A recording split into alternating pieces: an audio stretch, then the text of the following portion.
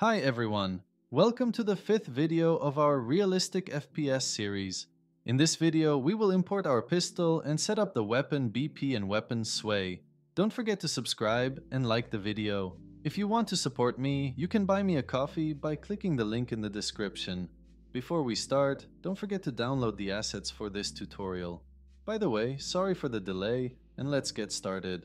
Go to the content folder, create a folder called weapons, open it, and then create another folder called M1911. Then create a folder for our textures and import the textures from the file you've downloaded.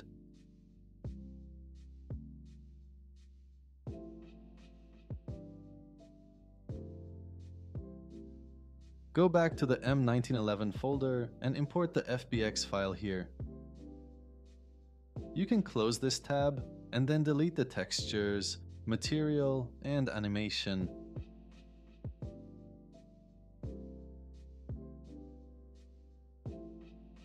Create a folder called Mesh and drag and drop these two files into it.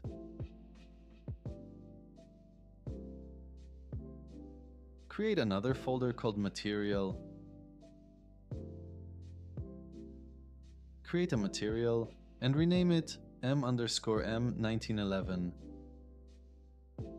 Open it up and drag and drop the textures we've imported here.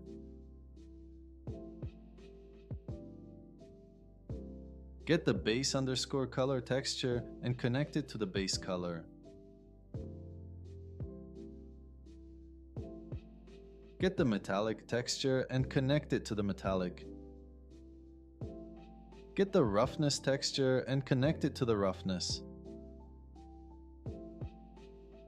Get the mixed AO texture and connect it to the ambient occlusion. Lastly, get the normal texture and connect it to the normal. Open up the M1911 skeletal mesh and set its material to M_M1911. Now our first weapon, the M1911, is ready to be used. Now we open up our character skeleton.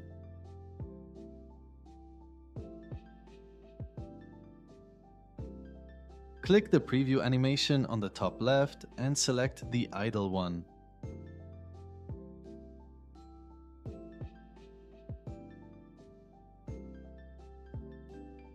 Now we are going to set up the weapon socket. Select hand_R, right click, and click Add Socket. Press F2 on your keyboard and rename it Socket_M1911. Right-click on it, select Add Preview Asset, then choose M1911 Skeletal Mesh. Select Socket, go to the Details tab, and set the location to -10.01, 5.061, and -3.625.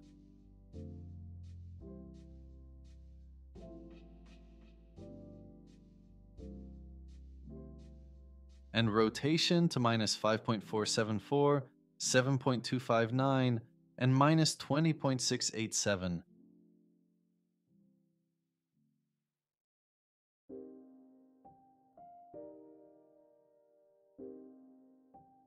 As you can see, now our pistol is perfectly positioned on our arms.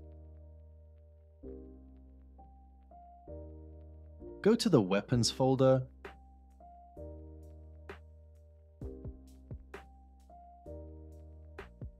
right-click, click Blueprint, then choose Actor and name it Weapon_Base.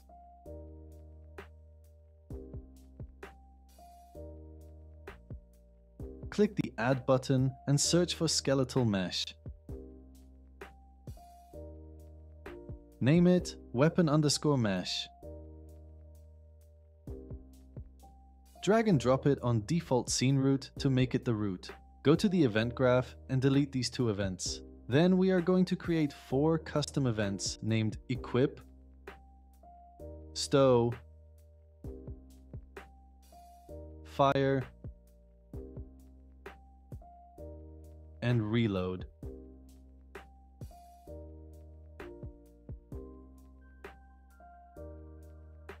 Then for the event begin play, get the parent actor and cast to first person BP. Then promote to a variable called player ref. Create a string variable called name. A skeletal mesh variable called mesh. A float variable called damage. A float variable called fire delay, a float variable called range, and a boolean variable called reloading. Go to the construction script and get the weapon underscore mesh and the mesh. And set the skeletal mesh of the weapon underscore mesh to the mesh variable. Then create a child blueprint of the weapon base and name it weapon underscore M1911. Then move it into the M1911 folder and open it up, then set the class defaults as shown in the video.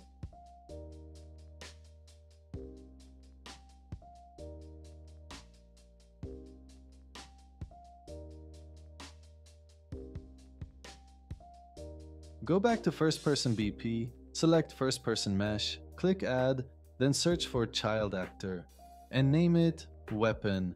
Set the child actor class to weapon underscore base and set the parent socket to socket underscore M1911. Go to the construction script, get the weapon and set its child actor class to weapon underscore M1911. This event is giving us our pistol when we are spawned, so we will remove this event after we spawn our weapons in the world. Now our player looks good, and all our animations are compatible with the pistol we've imported.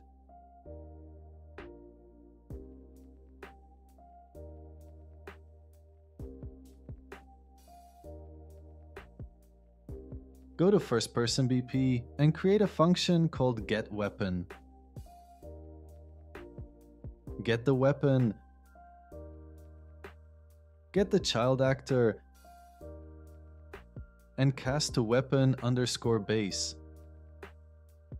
From the true output, add the return node, set the cast variable as output, and name it weapon. Lastly, set the function type to pure. In this function, we just get the child actor of our weapon skeletal mesh and return it by the return node, so it will give us our weapon when we call it. Go to the event graph and get the IA underscore shoot event. From the started pin, get the movement variable and check if it is not equal to sprinting. From the false pin call stop sprint event, create a boolean called shooting. Add a branch node. Call the getWeapon function, getReloading boolean, connect it to not boolean,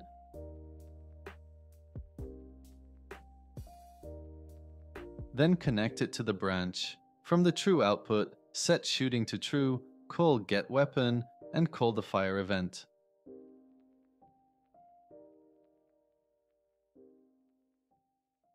From the completed pin set, shooting to false. Select all the pins, right-click and collapse nodes, name it fire event.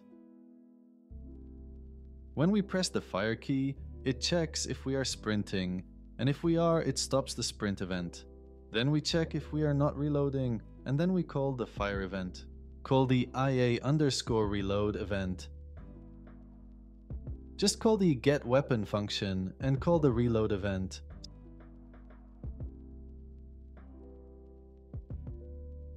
Select all the pins, right-click, collapse nodes, and name it reload event. In this event, when we press the reload key, we just call the reloading event from our weapon. These fire and reload events are not fully set up yet, but we will add some other things to them in the future. Go to the walk event and create a function called weapon sway. Create a rotator input and name it PrevCamRot. Add a sequence node and add a pin. Get control rotation, then get actor rotation.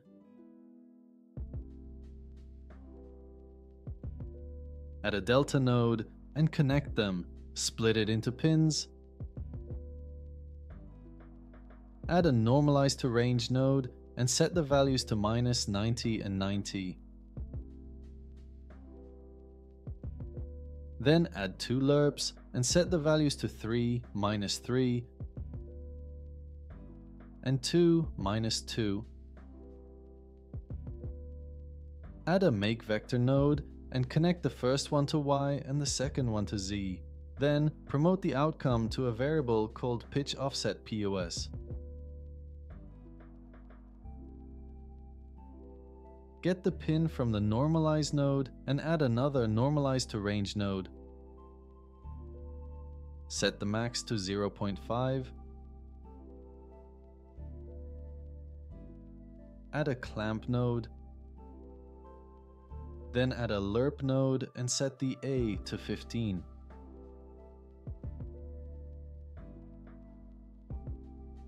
Get FP.root's relative location and split it into pins. Then set our FP root's relative location as shown in the video.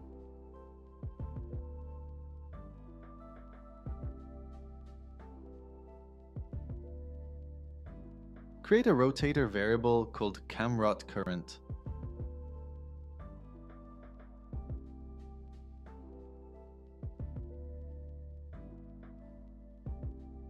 Then set it to first-person camera's world rotation.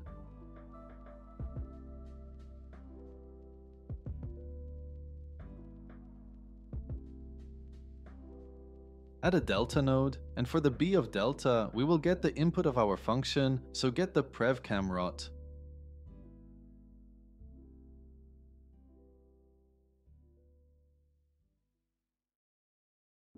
Add a break rotator node.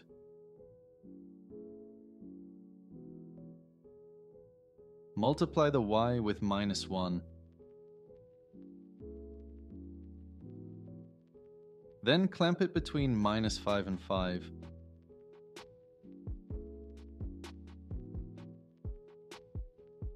Copy and paste the clamp node and connect it to Z. Add a make rotator node and connect the pins. Create a new rotator variable called camRotRate. Get the variable, add a rinterp2 node and connect the pins as shown. Get world delta seconds for the delta time and the interp speed. Then divide 1 by delta seconds, divide the outcome by 10, and connect it to interp speed. Then set the camRot rate to the outcome of the rinterp. Lastly, get the camRot rate and split it into pins. Add a normalized to range node from X and Z, and set the values to -5 and 5.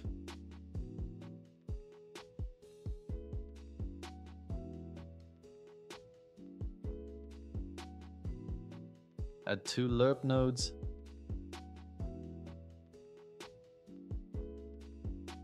and set the values to -10, 10, and -6, 6. Create a vector variable called camRotOffset.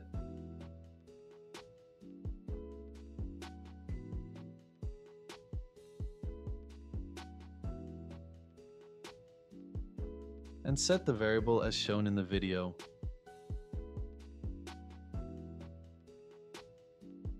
In the first part of the weapon sway function, we just calculate the difference between our actor's rotation and our controller's rotation, and we normalize it to a range, so when we look to the top, the value will be 90, and when we look down, the value will be -90. Then we lerp this value to get smaller values. Then first we make a vector, then we move our FP root. In the second part, we first get our camera's world rotation, then we calculate the difference between the previous one. Then we clamp this value to get smaller values, and set the cam rot rate with the Rinterp2 node to set it smoother. Then in the last part, we just get the cam rot and turn it into bigger values by using normalize to range and lerp node. We set the new value to a vector variable. Then we go back to the walk event and add the weapon sway function at the end of the nodes. And for the input rotation, just get the cam rot current variable. Select the shooting variable and set its category to shooting.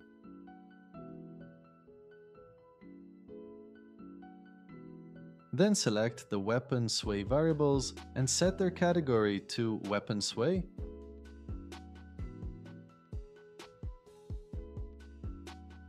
Let's go to our animation BP.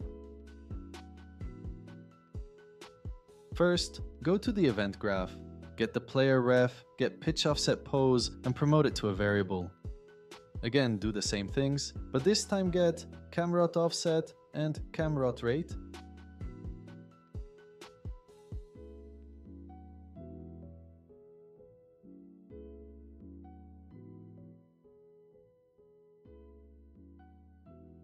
Then go to anim graph, add a transform modify bone node,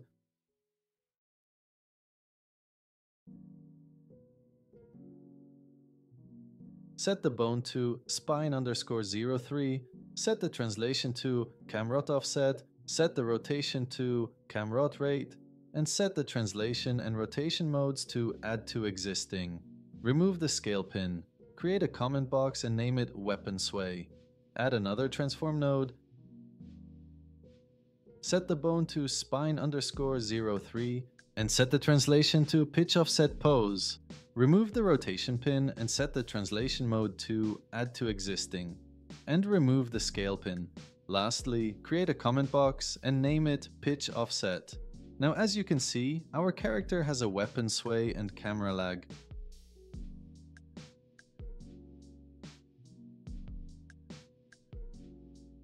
But if you don't like the camera lag, you can turn it off by going to first person BP, selecting the mesh_root, and disabling the camera rotation lag option. Thank you guys for watching this video. I couldn't upload for a week, I'm sorry for that. But from now on, I will try to upload a video every 3 days. So don't forget to subscribe and like the video. And if you want to support me, you can buy me a coffee by clicking on the link in the description. If you have anything in mind, just comment down below. See you in the next video.